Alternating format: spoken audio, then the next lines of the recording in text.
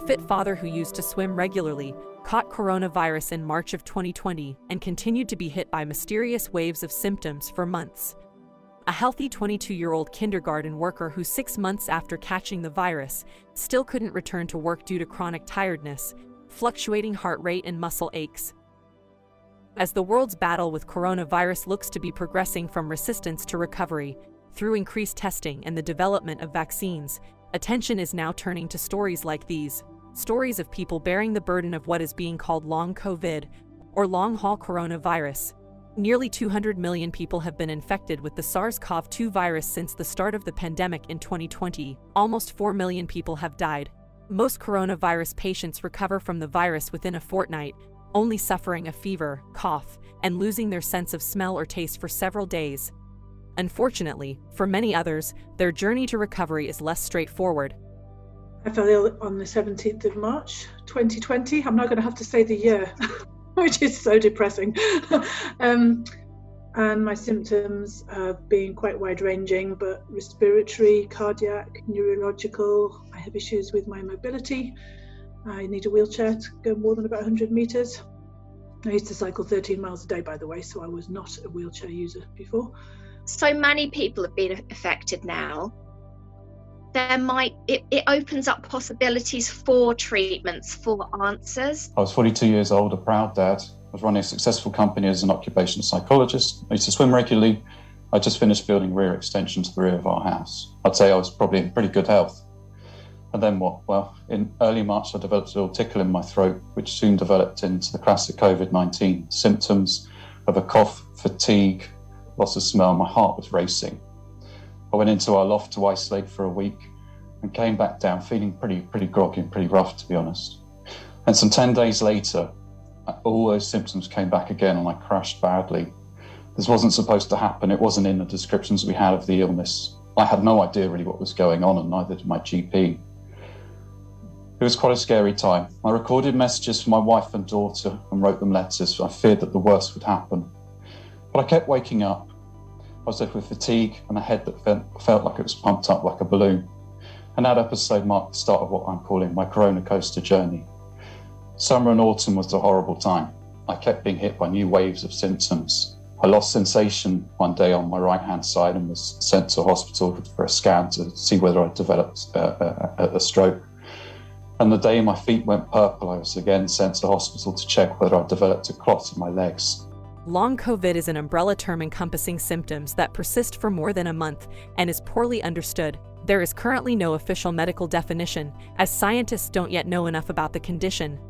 In the UK, long-haul coronavirus is defined as symptoms which last for more than 4 weeks after infection, and symptoms of the virus can persist for weeks on end in long haulers, the term for patients plagued by lasting complications. What's really concerning is the vast spectrum of symptoms that fluctuate over time, often overlap and can affect any system in the body. From fatigue, a cough and shortness of breath, to inflammation and injury of major organs, including the lungs and heart, and even neurological and psychological effects. Other long-term symptoms that have been reported by coronavirus survivors, both suspected and confirmed, anecdotally, include hearing problems, brain fog, memory loss, lack of concentration, mental health problems, and hair loss. In fact, according to a global study conducted by University College London, which quizzed almost 4,000 long haulers, there may be more than 200 symptoms of long-haul coronavirus. Medical experts are still trying to figure out what the cause is. Recently, German researchers from the Max Planck Center for Physics and Medicine in Germany found that changes to blood cells caused by coronavirus may explain why so many patients suffer from long-haul coronavirus. The researchers found that the virus alters the size and stiffness of red blood cells. They believe this can make blood clumpy and therefore harder to get oxygen around the body.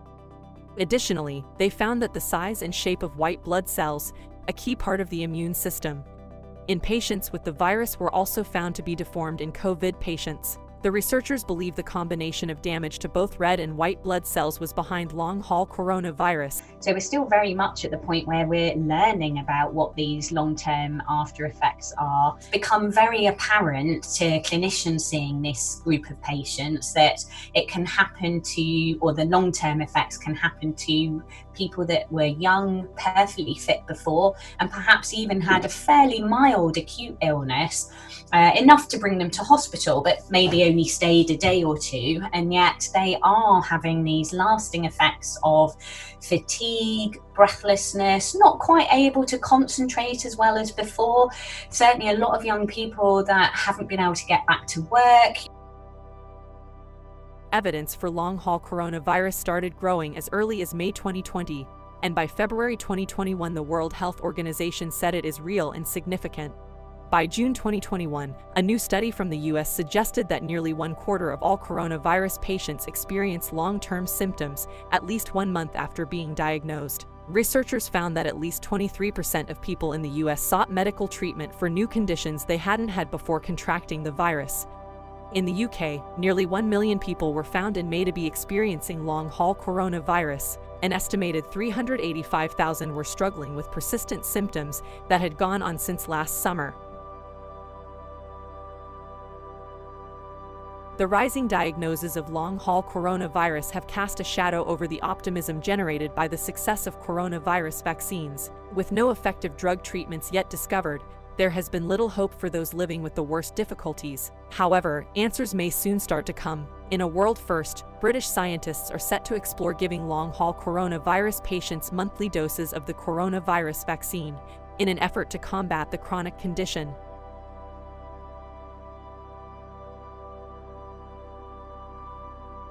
In 2021, 40 long-haul coronavirus sufferers will be offered at least 2 extra jabs.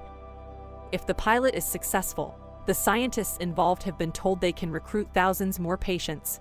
Meanwhile, Imperial College London researchers compared the blood of dozens of patients for a study and found long COVID sufferers had certain auto-antibodies not present in patients who recovered quickly from the virus or never had it.